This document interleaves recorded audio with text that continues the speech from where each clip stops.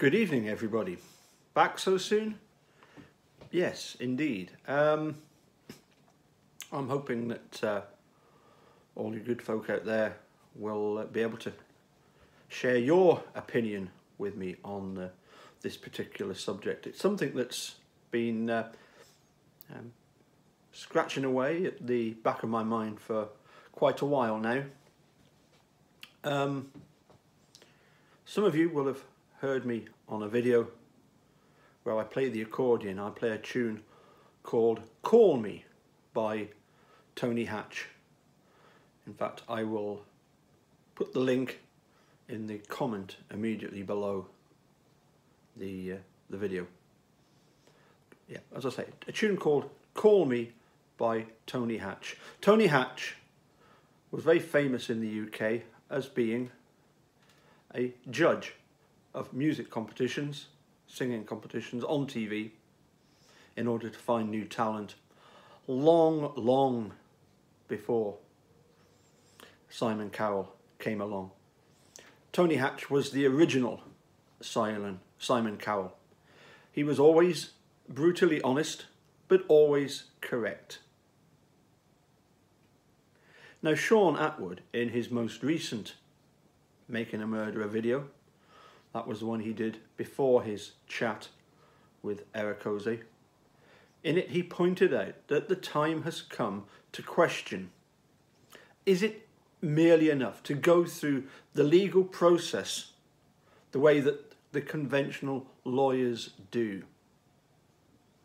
These processes that can last decades.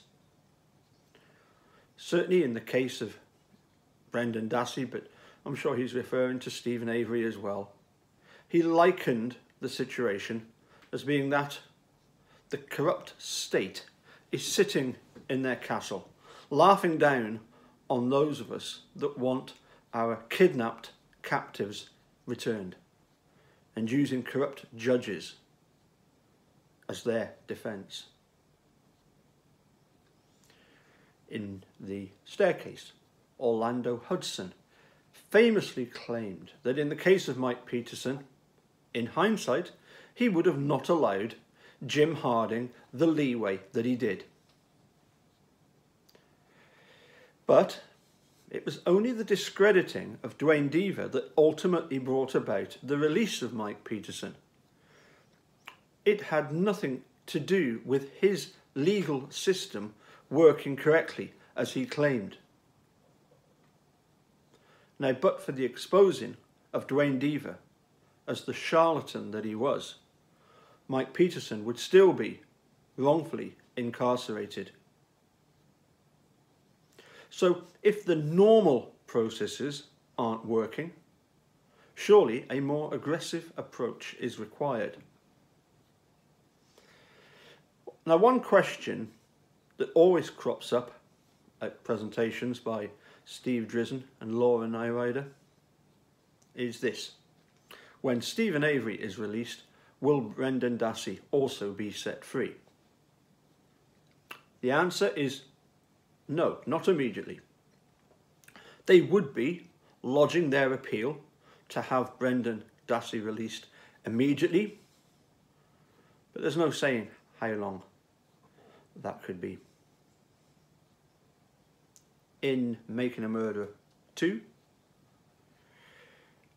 we noticed that Kathleen Zellner is quite critical of the defence performance at the en banc hearing, that they left a lot, or a bit, sorry, not a lot, but they left a bit behind. They didn't bat back everything that should have been.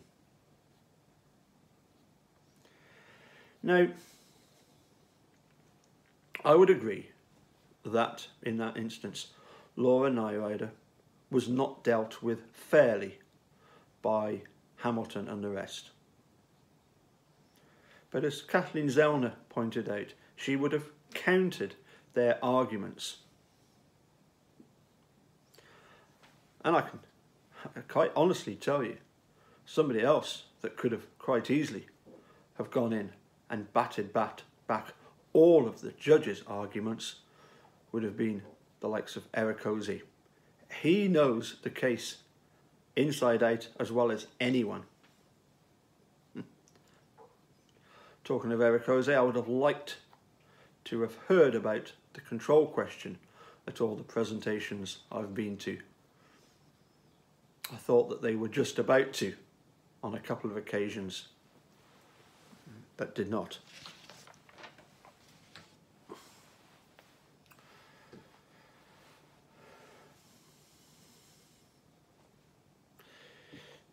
If they had have covered the control question, for me that would have been more living up to the billing of the presentation, the billing of looking inside Making a Murderer, not simply recapping on stuff that we've now known since watching a Making a Murderer for over 3 years. Kathleen Zellner, in 2 presentations, is mentioned once by David Rudolph as a bit of a joke. Drizin points out that the Centre for Wrongful Convictions has 50 exonerees, to which David Rudolph quipped, "That's more than Kathleen Zellner." Now, it's been suggested that Steve and Laura have refrained from talking about Kathleen Zellner and her ongoing investigation into the disappearance of Teresa out of respect for Brendan, now that Brendan's own brother is one of the main suspects, and they don't want to hurt Brendan by discussing his own brother. Now, as far as I'm aware, Steve Drizin and Laura Nirider have only looked at the habeas route in order to try and get Brendan free. And of course, ultimately, they were shut down by SCOTUS. As far as I know, they haven't looked into trying to identify the real killer or killers. It would seem that they've left that to Kathleen Zellner. I also wonder if maybe Kathleen Zellner has ruffled a few feathers within the lawyer community, many of whom are actually quite content with the snail-like process. Now, Brendan himself has always insisted that Stephen Avery had nothing to do with the disappearance of Teresa, that he is completely innocent. But of course, with Steve and Laura exercising a certain amount of silence with regards to Kathleen Zellner and Stephen Avery, this has fueled a little bit of speculation that somehow they might believe that Stephen Avery is guilty. I certainly don't believe that is the case. But I would certainly hope that following SCOTUS's decision not to look at the case, that Brendan's team will look at who the real perpetrator might be.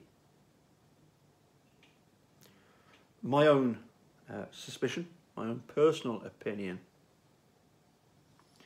is that the establishment doesn't really care for the brashness of Kathleen Zellner.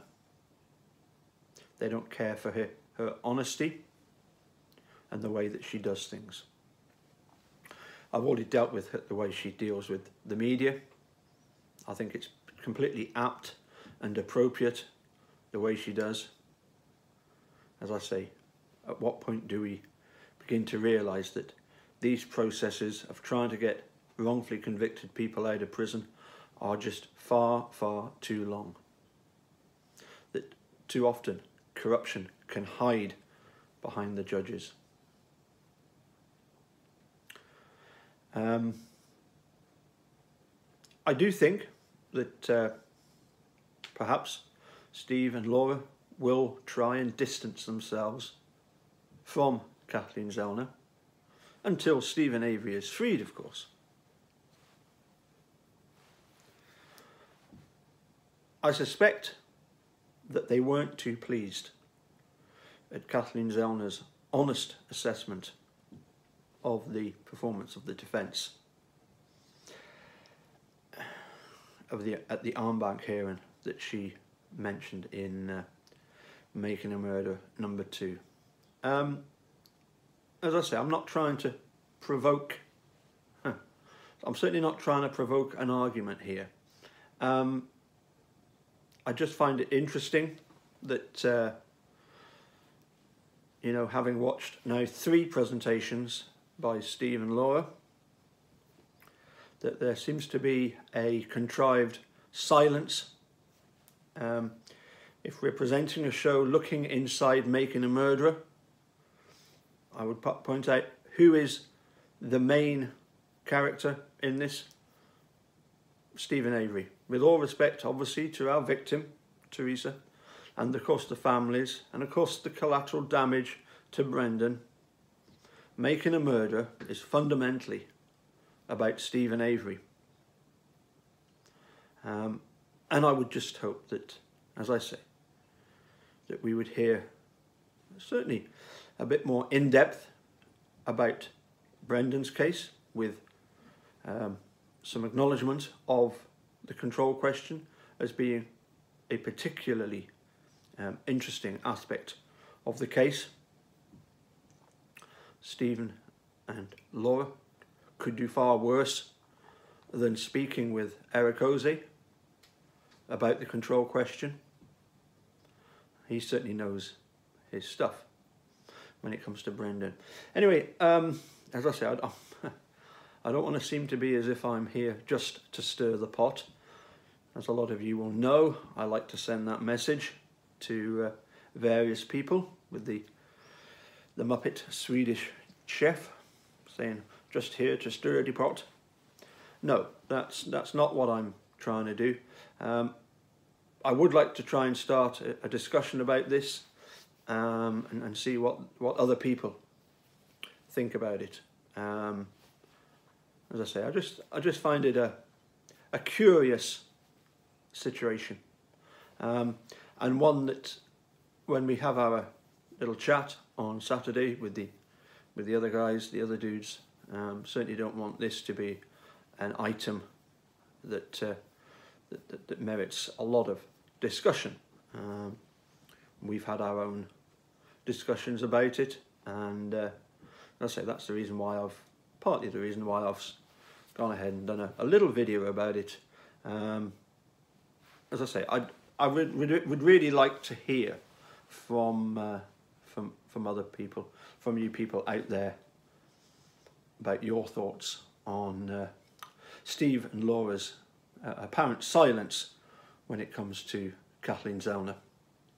Okay, we'll catch you again soon. Bye for now.